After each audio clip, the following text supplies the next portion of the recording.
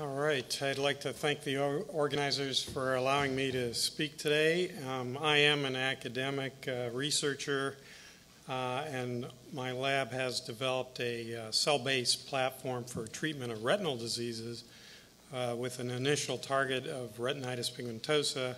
There is IP related to this, and a virtual company named jCyte has been founded as per my disclosure statement.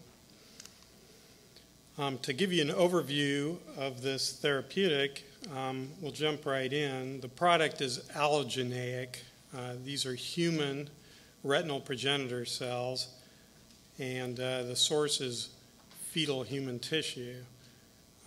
And then the primary target, as I mentioned, is retinitis pigmentosa, which I'll tell you a little bit about. That's an orphan disease, which has certain advantages. And the delivery is actually a simple intraocular injection, much as Lucentis or other anti-VEGF type therapeutics. So that's somewhat different than a more involved surgical approach. And this can be performed under topical anesthesia, so that means just drops in the eye that numb the eye. And it could theoretically be performed in the office. We don't actually use immunosuppressive therapy or tissue typing for this process. The cells themselves don't express a lot of MHC in a problematic way, and the eye is itself an immune privileged site, so we don't expect rejection of these cells as an allograft. And the mechanism of action, this being a biologic, there could be a lot of different mechanisms of action, as has been alluded to by other speakers. We're primarily looking at a neurotrophic mechanism of action. That means we don't have to rely on integration of the cells into the host retina. Hence, we're able to deliver these cells with a simple injection as a bolus to the vitreous, and the cells can diffuse growth factors into the retina, and I'll show you all that. So to give an overview of our project, the CMC GMP manufacturing for the initial clinical trials has been done at UC Davis with Gerhard Bauer. The toxicology being performed with Charles Rivers Laboratory. Proof of concept has been a collaboration with multiple sites, primarily Cedars-Sinai Medical Center, also UC Santa Barbara, and some of the work being performed in my lab at UCI. The clinical, at this point we have a draft protocol of our clinical approach, and we're busy collecting patients pending the IND, which is our next big step, and so we're in the process of writing up the IND at this point. Just to give you an overview of our manufacturing process, the key thing here is not how we do it, but to point out a few benefits of our approach in terms of facilitating a cell-based therapeutic heading towards an IND. For one thing, we're not using pluripotent cells, and that means that we don't have to purify our product in quite the same way. The safety bar isn't quite in the same place. We don't need a separate differentiation step. Also, there's no gene transfection step. I mentioned the pre-differentiation. Then target cell selection. Some approaches you have to pluck your target cell out of a more heterogeneous population. We don't have to do that. And we don't need an artificial scaffold, which can be a great thing to have, but it adds to the complexity of your IND application. So I'm just pointing out how this kind of speeds us along in the process. In terms of safety and tox, our product is pathogen-free. The karyotype is normal. That's very important for these kinds of cells. I think safety is largely predicated on a normal karyotype. We have in vitro assays for looking at whether the cells have tumorigenic potential with a soft agar assay, and that's negative.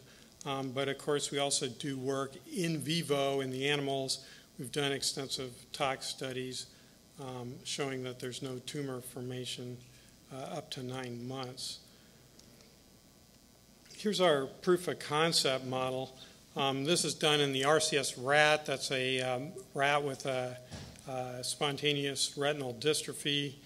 In this case, in the image that looks a little like a Maltese cross, what that is the rat retina. It's a retina that's degenerating. And then you see these squares in the different quadrants of this retina.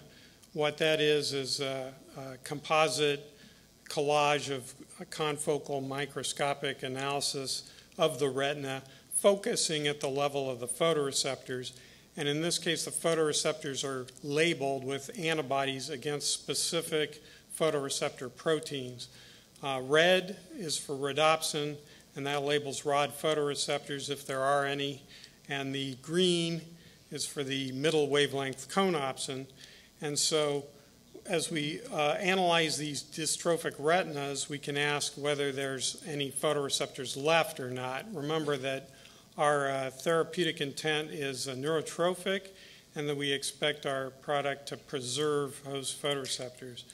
And as an example, you see the control montage that shows a general absence of labeling, indicating the absence of the photoreceptors, and below that, a treated animal in which you see preservation of the rhodopsin and the conopsin, indicating a fairly diffuse preservation of the photoreceptors in the treated eye.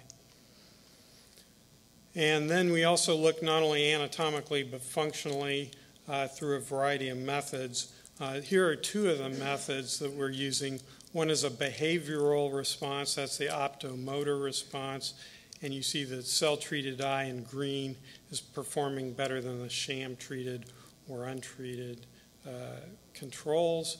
There's also an electrophysiological approach in which actually extracellular electrode is advanced into the brain, into the visual centers of the brain, in this case the superior colliculus, which is the major visual processing area in the rat. And here again, you can map across the colliculus and look for sensitivity, much as Ray Lund pioneered some time ago. You see the cell-treated eye animals are doing better than the sham, with the curve being shifted to the left, indicating improved sensitivity to light. And in fact, the same group who did those earlier studies is doing this for us now. We also have a newer addition to our electrophysiological approach, and that is the ERG. At first, we were reluctant to use that because we thought of it as a sort of blunt instrument for these kinds of rodent studies. But in fact, we find that we are able to tease out a signal in the animals. But I don't have that for you today. In terms of cell manufacturing, we start with GTP tissue, good tissue practice, so that the donors are screened for potential adventitious agents or risk factors for those agents. There are also blood samples taken to look for antibodies that might indicate exposure to those same agents. And then the cells are cultured under refined conditions that are different from the original work in the laboratory. For instance, you avoid any use of CIRM. You have to wean the cultures off of antibiotics quickly, and then eliminate xenoproducts. And also be careful for any media that might induce chromosomal abnormalities. Parenthetically, our freeze-thaw data shows good viability. You never know if the freezing of the material might affect its properties. And we've developed all the SOPs for all this that'll be part of the IND application. So looking at the overview of the team, we've got quite a few people in our staff at UC Irvine now. And we have a clinical arm that's getting ready to go once we get the IND underway. We have subcontractors for the GMP manufacturing and of course the other aspects of this project that I mentioned. But I also want to mention Retina Vitreous Associates in LA, who are one of the top private sector retinal surgery thought leaders, and that's run by David Boyer, who's eager to participate on the clinical side. We have a number of consultants who are helping us with product development and various aspects of both the IND and moving forward with this as jCyte begins to spin out of UC Irvine. We also have a collaboration with the NIH by way of the NCATS program. That's a Center for Rare Diseases, Rare and Orphan Diseases, and they're looking at ways to accelerate products for treatment of orphan diseases, and this is actually the first stem cell-based project that they've adopted to help us out. So jCyte, as you know, is a virtual company getting us an easy start here, but has already jumped into action and licensed the IP from the UC Regents and participating in a broad international protection on that IP. And so now we're getting to the point of transitioning jCyte from a virtual company to a more industrial unit. So we're looking for the seed funding and to transition jCyte out of the UC system and to increase corporate visibility for jCyte. And so we're well set up right now by way of CIRM to go into the initial clinical trials, but we're interested in partnering, moving down the road towards phase 2. So thank you very much.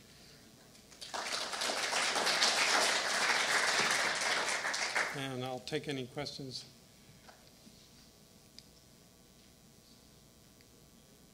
Are you injecting the cell intravitreally or subvitreally? So we've elected to do intravitreal injections for a neurotrophic approach for the disease to keep it as simple as possible. These cells, and I didn't get into it, these cells are capable of differentiating into new photoreceptors. So in that way, a subretinal approach might be good for a cell replacement strategy. Of course, there's plenty of unmet need for cell replacement, but it's also the case that it'd be really great to get some kind of clinical efficacy as soon as possible. So we elected to take the simple approach first. But that said, we're launching another project to look at the subretinal application of these cells. Dr. Clay. I wonder how many cells are you injecting? Well, it depends on the recipient. In the rat, so we did a dose ranging study. So we started off around, I think, 7,000, worked our way up, and somewhere around 100,000, you can still get them in there, but it's not showing any additional benefit.